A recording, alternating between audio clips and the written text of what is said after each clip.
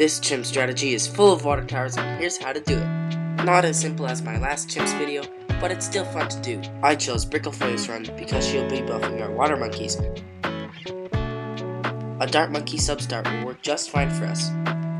If you're on a beginner map, you can save up directly for twin guns, but since I was doing this on an advanced map, I have to get another dart monkey before I can get twin guns. After you buy twin guns, we'll rush Brickle, and then we'll buy triple guns with advanced intel. Make sure before round 24 you get camo detection and dart monkey. Leads were kinda annoying in this run, so before round 28 we'll get a heat tip darts, later upgrading it into a ballistic missile. Next we'll get a destroyer, and that'll be easily enough to destroy the round 40 mob like always. We'll buy a 2-2-0 village and alchemist buff our destroyer. I lost a few times trying to find out how to beat round 63 optimally, so I just got another destroyer. Also, make sure you get a carrier flagship before round 63 too. Now, we can finally save up for that carrier flagship. Immediately after, we can save up for a preemptive strike. The carrier flagship's buff to water monkeys makes this guy incredibly powerful. I got a few support towers afterwards like an absolute zero.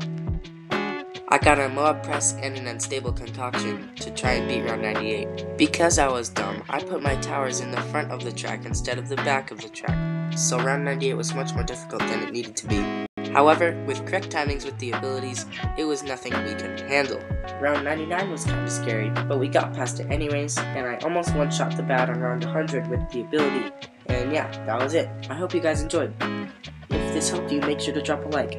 I'll catch you guys in the next one, and Happy New Year!